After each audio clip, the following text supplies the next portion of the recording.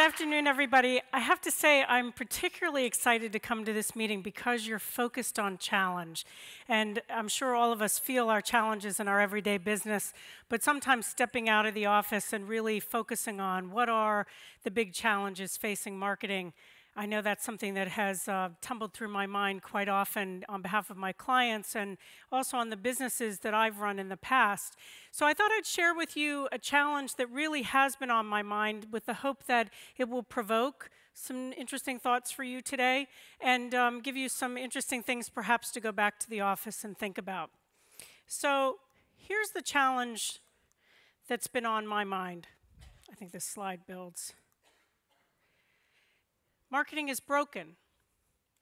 It sounds like a pretty big, bold thing to say, but if you take a look at what's going on in our industry and so much has changed swirling around marketing, very often people are still practicing marketing the way they always have. And in fact, that's the stuff we're good at, right? We know how to do that. And it's harder to have to make the changes necessary to respond to all the things going on. So I cite a McKinsey study, which I find really interesting because they talk to CEOs and they talk to CMOs. So the CMO is really struggling with, here are my assets, here's the team I have to work with, and I'm working really hard to deliver incremental growth. Except that the CEO is looking for transformational growth. And those are pretty different, and there's a gap. So I also think it's interesting, I think 2 weeks ago, the IBM Executive Center released a study having surveyed 1,700 chief marketing officers, CMOs, from around the world, about 64 countries.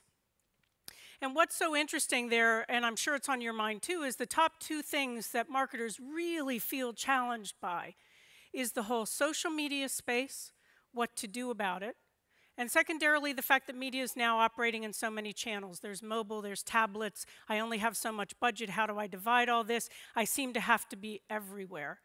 And what I think is interesting about the whole social media space is as marketers, we're really good with structured information. We do market research, we get our data in, it's very structured. Social media is the exact opposite. It is unstructured data, which is why I think we're at such a tipping point around what to do with all of this, why we're looking for patterns, how do I sort through all this? We have clients who say to us, I have 2 million people on Facebook. Is that good? What do I do with that? What do I do with that, right? So change is all around us, and in fact, my motivation to leave Glaxo and be a founding partner at Biology and really focus on why people buy what they buy is because in my experience, I do think marketing is broken. I've launched just as many products doing all the right rigorous things, and 6 of them are headed to market. 1 goes brilliant, and 2 fall over. It means there's something wrong. So one of the things we think that is going to continue to be important is that we have to go deeper as marketers, and we really have to dig in and have more meaningful insights. So from our perspective, it requires 2 things, right? Your insight has to be provocative. It's got to excite people. It has to get their arousal up. I have to want to connect to the insight that you're offering me. And it also has to be proprietary, even if that's just proprietary in the way that your business connects to that insight. But that's not going to go away anytime soon. And I would be curious later on talking to people. So often we go into companies and people say, here's our insight. And it's not an insight, right? An insight is something that causes people to take action. What do you know about your business? A million things. But what are the insights that tap motivation? And those are the things you're going to have to dig deeper and try harder to find in the future in order to connect to people, whether that's through social, whether that's through bought media, however you're communicating. So in simple terms, biology is in the business of rigorously understanding these deeper drivers of demand. And we do that for the simple reason, which is we are looking for competitive advantage to help our clients understand why people choose what they choose. It's an interesting space and one I encourage you through this conversation and afterward for yourself to begin to start to learn about this area. There's some very interesting facets of it for people to look through these lenses for their business. So let me give you a couple examples. This is a piece of research that was done at Baylor College of Medicine, and they brought men in and asked them to rank the attractiveness of a variety of women's facial photographs. Now, unbeknownst to the men, half these photos had been retouched to increase the dilation of the pupil of the women in half the set of photos. And consistently, men were drawn to the women with the dilated pupils. The interesting thing is they couldn't explain why. They were just attracted to those women. Now, what the non-conscious understands about that is that our preferences around attractiveness and beauty are actually hardwired into our brain. And the brain knows that a dilated pupil represents sexual excitement and readiness. But the conscious mind is unaware that this is why I'm picking out these photographs. And I share that example with you because so often we bring people into focus groups and we do all these things and we want them to explain to us why. If you had asked these men and pressed them, well, tell me why. Why are you really attracted to the people in this collection? What they're going to give you is a rational alibi. They're going to tell you what they think they feel, what they think they're picking according to, right? It's a rational alibi. I'm trying to explain to you something that's happening in my non-conscious that I can't get in touch with. Let's look at another example.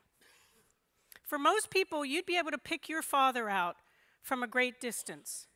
And that's because there are so many cues coming into your non-conscious that are in fact very subtle around maybe it's the gait, the walk that he has, maybe the pace with which you know your father walks, maybe the way he carries his shoulders, or the way the jacket hangs on him. But from a great distance, that's my dad, that's my father. I understand that. In ways that people often have trouble articulating. Well, how did you know that far away that was your father? I just know, right? These are ways in which your non-conscious is active.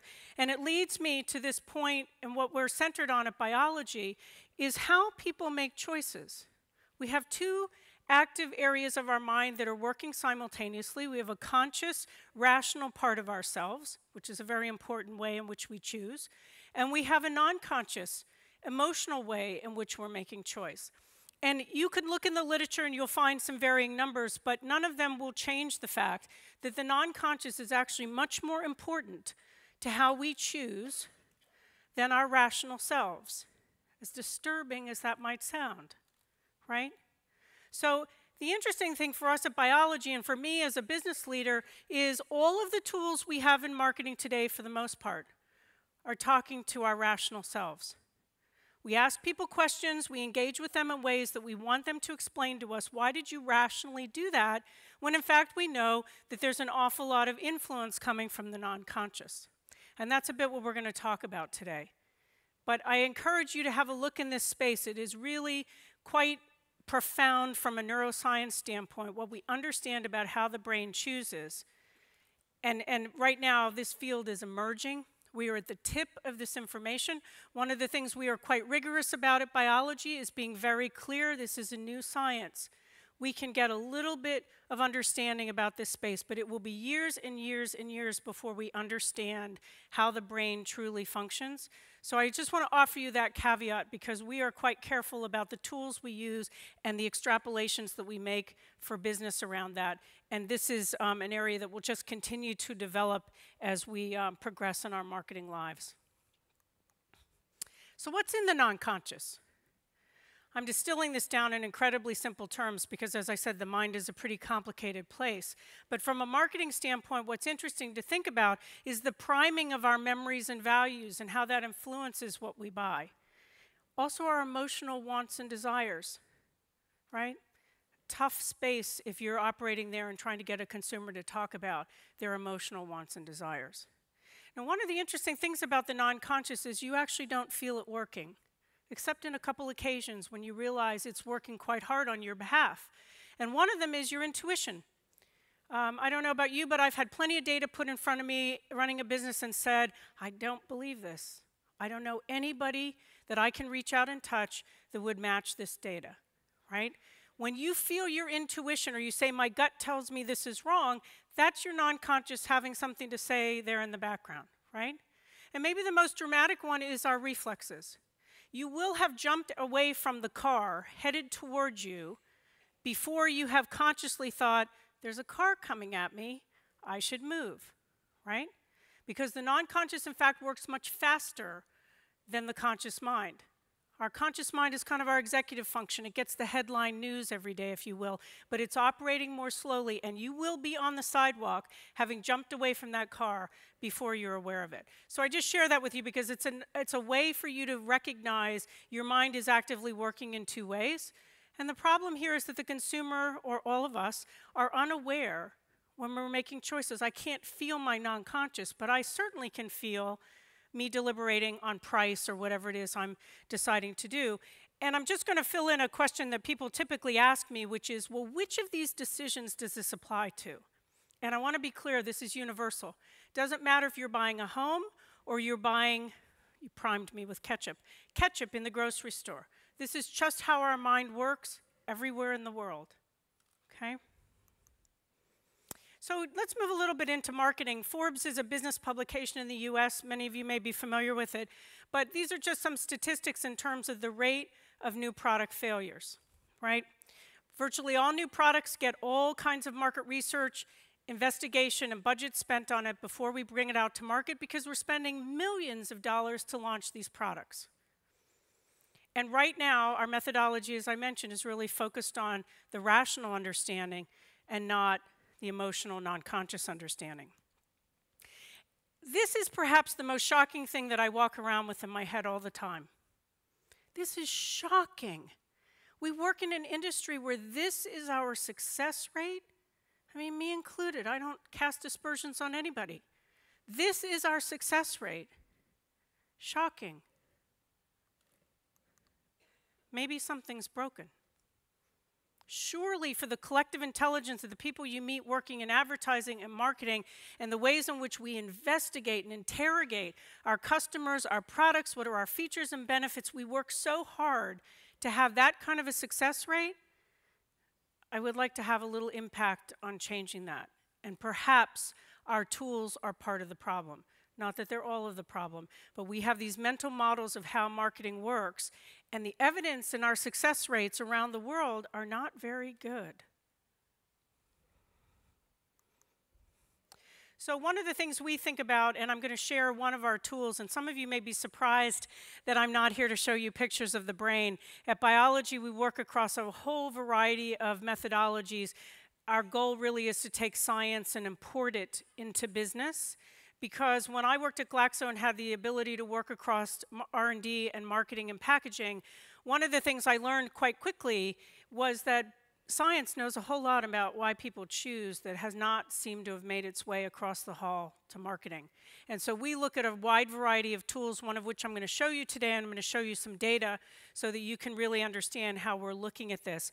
But one of the things we're looking to do is to shorten the development time. We actually put quant into the process at a much earlier point. I mean, you might be surprised to find how early. Some of the quant tools that we're doing with clients are making a difference, and we're not in this spin of qual after qual after qual. Although I'm a big advocate of qual, so don't take my comment to mean anything other than just the order effect of where quant is showing up, which is typically later stage after we think we've fully developed this concept. And the second thing I would say about some of our traditional methods is that they are very good at getting rid of the tails, right? The consumer can quickly tell you, there's no way in the world I'm ever buying that. It's a dog, right? But I also think what's happened in our traditional research is it gets rid of the breakthroughs, that it brings us to an average, to a median, the safe concepts. And if you think about the kind of breakout growth people are looking for, we've got to have tools that are evaluating breakout ideas and not sort of bringing it down to the norm. And so this is really our area of focus. We are looking at how do we effectively accelerate the businesses that we work on. And do that mindful of a lot of economic changes, a lot of marketplace changes. Some of our clients work in very hyper spaces, and things are changing around them what feels like almost on a daily basis as opposed to a quarterly basis. So this is really what we're trying to attack. And so the first point I'd like to make under that is the idea that what you see affects how you change. If you doubt that, think about the last time your competitor did something that surprised you. I bet your business plan changed, right? Because what you see affects how you change. And the way that that is relevant to this conversation is, are you looking at other sources of information? Are you doing the same segmentation, the same focus groups? I have people who say to me at the end of a focus group, I didn't hear anything different, did you? I mean, why are you doing that focus group, right? Because that's what we do, that's how we work. And just be mindful that where you are looking right now is affecting how you actually change. How much do you have your eyeballs out around your business? The more you're surprised in the marketplace, the more an indication that you may not be broad enough in terms of how you are exposing yourself to the various options around you. Because here's really the fun part. Where you look affects what you see. As simple as that seems, right? The lenses you have to evaluate your business are affecting what you see and therefore what it is you think you need to do. And so I'd just like to challenge you a little bit to think about, should you open up the aperture? Should you be looking a little wider and triangulating data and thinking about how well am I fashioning what I'm doing according to these many changes, none of which I seem to be able to predict on a regular basis, to just open your eyes to other ways to look at your business. And so the tool I thought I'd share with you in the interest of going a little wider and thinking about your business is around relationships. And as a marketer, people have talked about brand relationships forever. What I want to talk to you about is quantifying that relationship. This idea that we are now connected to our consumer, our user base, whether you want to be or not, you're in a relationship with them, and if you are not measuring it, you're not managing it, right? So when people say to us, I have all this social media stuff, this stuff is coming at me faster than my people have any idea what to do about it, one of our recommendations is you're measuring your advertising, you're measuring your web page, you're measuring all these discrete tactics because you have the tools to do that. Are you measuring the relationship? And so we have been studying this area of relationship now for quite some time and building a lot of intellectual property literally around the world to understand what are the drivers of a relationship. And we've looked at everything from religion to great brands and done an awful lot of R&D through a variety of tools in neuroscience to understand what these drivers are. And I'm going to show these to you, and it's the basis on which I'll show you some of the data in a moment. So we think there are 10 drivers of a relationship. We don't tell a brand that it's got to be good at all 10, but there are 2 things you need to know. What is your competitor good at? In other words, what is the connective tissue between that competitive brand and its user base if you intend to influence it? That's particularly important for people entering a new market or entering a new category to actually begin now to see the mesh. What is it that people are connected to in terms of my competitive brands? And then secondarily, what are your leverage points? What are the points under this relationship? Once you measure it, what do you strategically want to do about that? And tactically, what do you want to do about that once you begin to see this kind of pull apart? So I'm not going to take you through each one of these. You can see them up on the screen. These are 5 of them. And one I think I want to spend just a second on is the idea of power from the enemy. Sometimes people are not as clear what that means. But basically, you're all familiar with the idea that you may be a challenger brand. Sometimes, even as a giant brand, and I'm going to show you this later on, you need to think like a challenger. You need to think about that leverage. And so this Microsoft Apple picture, which I think is now faded away a bit, they're friends a little more than they used to be. But it's a classic case of how you take power from your enemy and use it against them. And then a sense of belonging is one we're doing with a lot of people in the social media space. How do you bring people into your franchise and congregate them in a community and a sense of belonging? This next one, or these are the last 5. Evangelism is a step up from sense of belonging. So belonging is about having a community of people engaged with your brand. Evangelism means people will actively reach out and recruit others. They are so emotionally committed to your brand or what your activity is that they will reach out and tell other people. And recognizing that belonging is different than evangelism sometimes is very useful for brands to know. And then the last one here that I'll point out is vision. This is not the vision that we all write down on our strategic plan. If we stop one of your consumers on the sidewalk and say, what is the vision of this brand? Can they answer the question? I think 99 out of 100 brands, their users cannot do that. And so if you're going to have somebody connect to you in a relationship, how do you connect to something that you don't have such clarity to say what the vision of that brand is, right? I'm not going to follow anything that I don't know where it's going. I don't know about you. But that's another interesting one that brands are finding more challenge around, helping the consumer understand the vision. So now I'm going to show you a test. And these are, I can make these results public for two reasons. One is we paid for this research, and we're also showing you this at the master brand level. So you can see the brands up here, and had I been showing you a test on Apple, it might have been iPhone, iPad, etc., right? But these are at the master brand level. I'm going to show you results against these 10 drivers for these technology brands. And what you're looking at, and we do measure the conscious as well as the non-conscious because they both matter, and you want them to be in sync on your business. So here are the results consciously asking people about these drivers and where these brands fall. Now, one of the things we see consistently is on the conscious side, the consumer doesn't discriminate among brands in quite the way you might expect. But what I'm going to show you next are the non-conscious results, and the scale does not change. But the results do. And Apple and Google stay up there pretty high, and the rest are dropping. Okay? Now, there are a couple interesting things I'd point out here non-consciously. Look at mystery for Google. Now, if you're Google and you're in search and maps and all of that, you don't want any mystery, right? You're the ultimate transparent brand, and that's what we see in these results. Transparency, no mystery, right?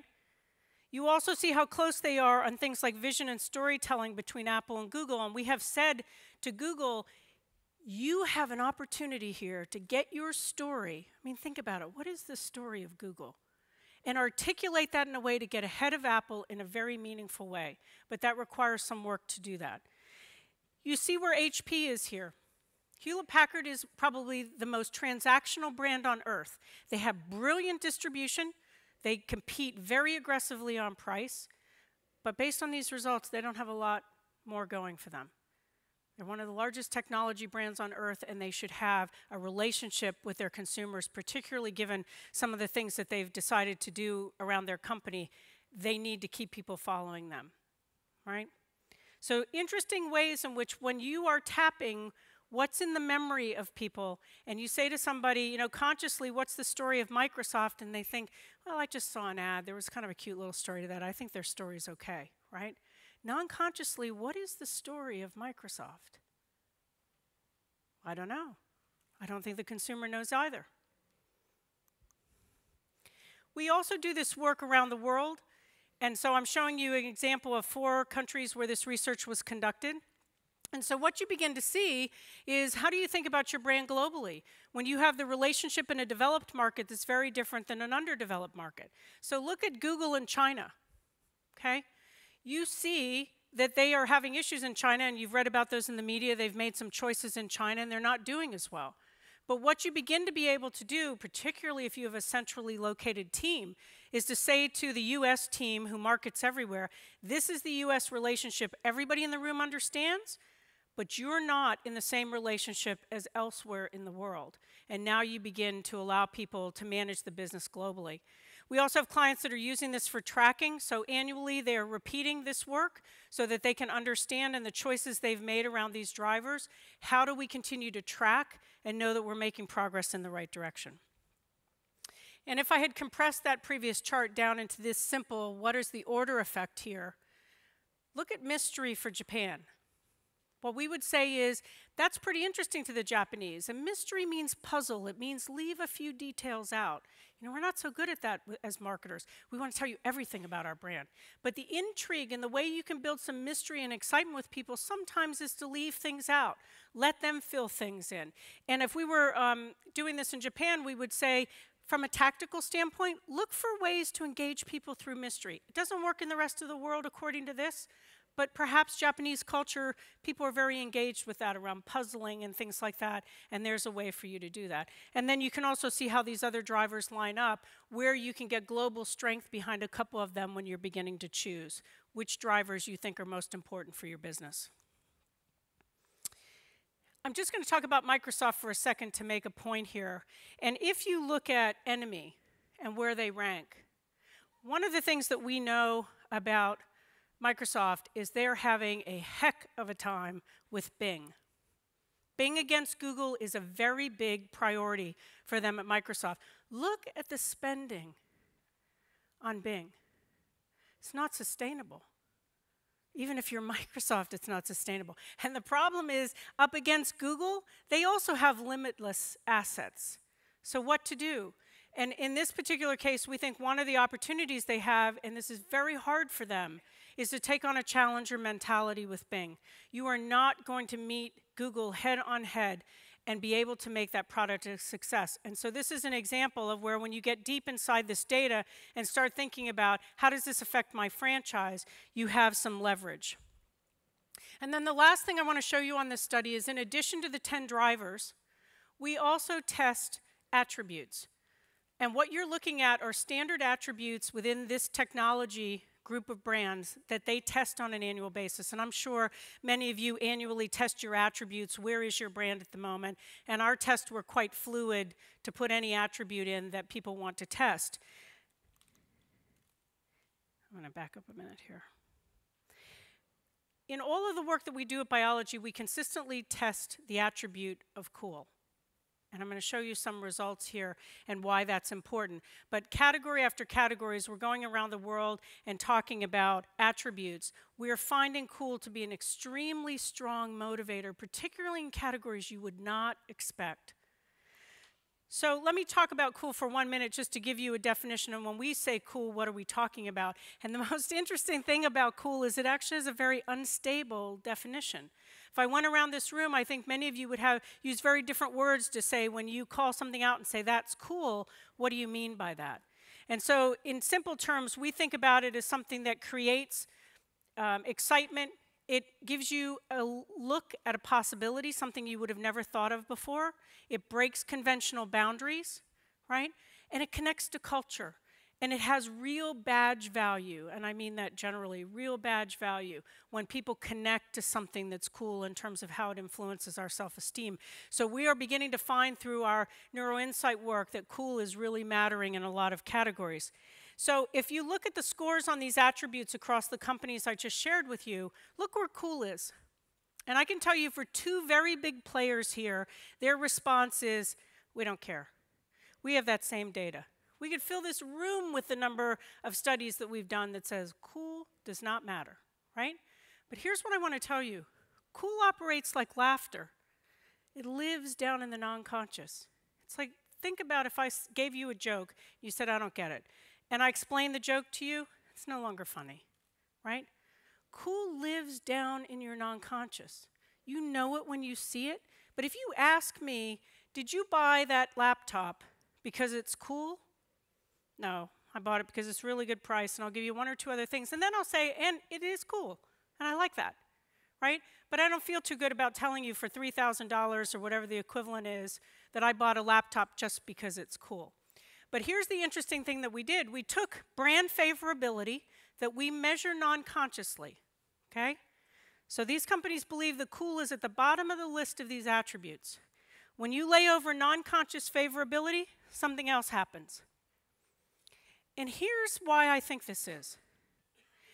Most of these companies, I trust they make a good product, right? All these attributes to the right, they're all good enough.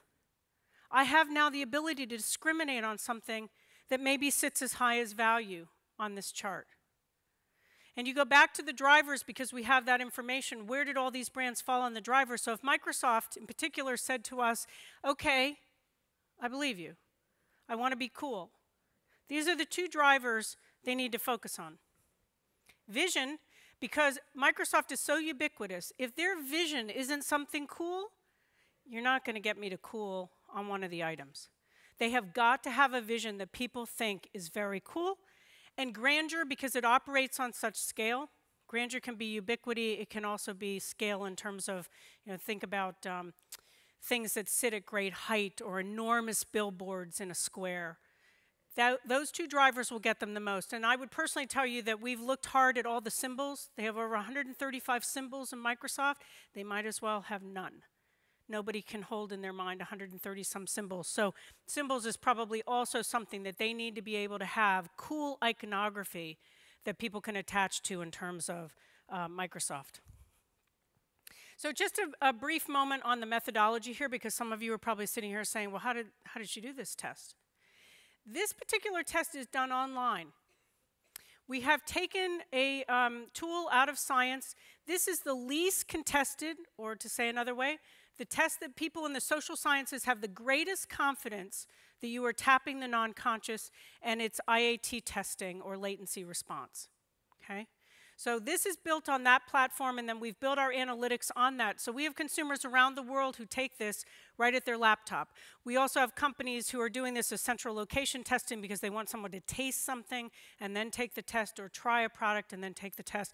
But the methodology here is quite simple. I'm going to explain forced choice, and then you can see there that we include the 10 attributes in addition to our drivers.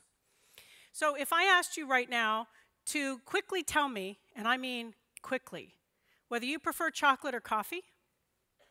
For those of you who like both, like me, I have a hard time deciding that. But if you never ever drink coffee, you're going to quickly hit chocolate, right? The speed with which you answer, and this is being measured in milliseconds off of your computer, the speed with which you answer is the confidence of your answer, okay? Now, here's the important part. It takes a certain amount of time for a thought. When you say, I'm trying to remember that, it takes a certain amount of time for a thought to move out of your non-conscious into your conscious. This test operates below that threshold, and that's how we know that you have given a non-conscious answer, and this test is then built on non-conscious choice. So in this simple test, you would have been shown a pair around Microsoft versus Google, but all those pairs rotate, including order effect. So you're seeing multiple pairs, and you are very quickly having to answer. Part of our technology, just for those of you thinking through the science, is that we're actually calibrating the clock speed on that laptop wherever it is in the world so that the timed answer can be equivalized across different test takers.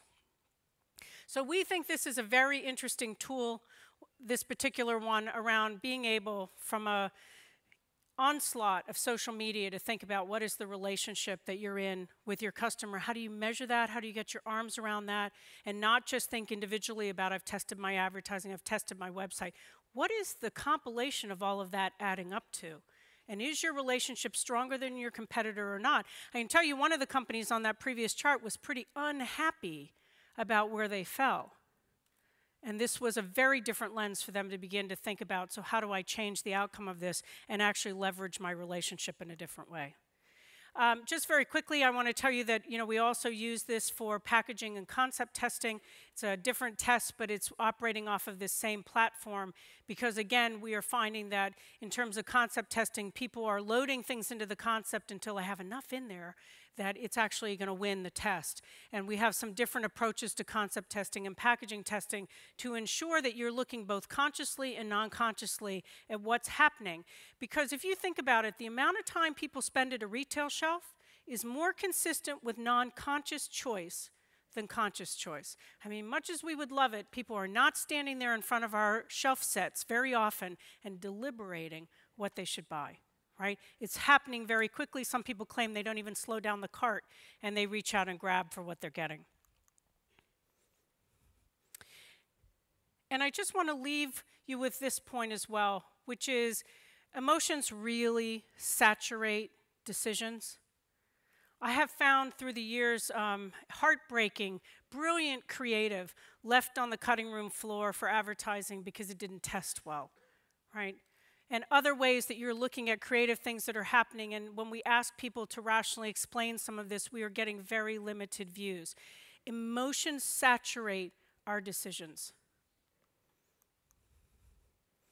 And so one other thing that we do that I wanted to share with you, and you may be doing this in your own business, but the power of images to understand and make meaning.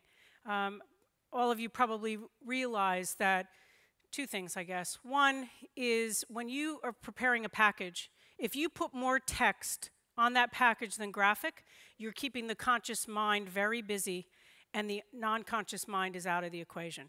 You have to have a balance of text to visuals if you want to activate both, because there is a lot of meaning being absorbed by people visually. So one of the things we've done is we've gone around the world and we've built an image bank. And we know the meaning of all these images that we have in the bank, and we know how they do in Japan versus Brazil versus the UK, etc., as a way to deeply understand diagnostically. When we do a concept test, we include our images and ask people to sort.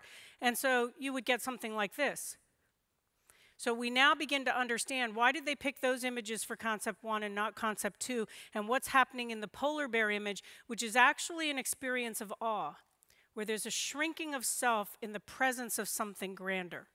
And in this case, it's the child and the polar bear in the aquarium who would never have a chance to press her face so close to that animal. And how we start to understand what's going on non-consciously when we are activating images, and how potent those can be for us running a business.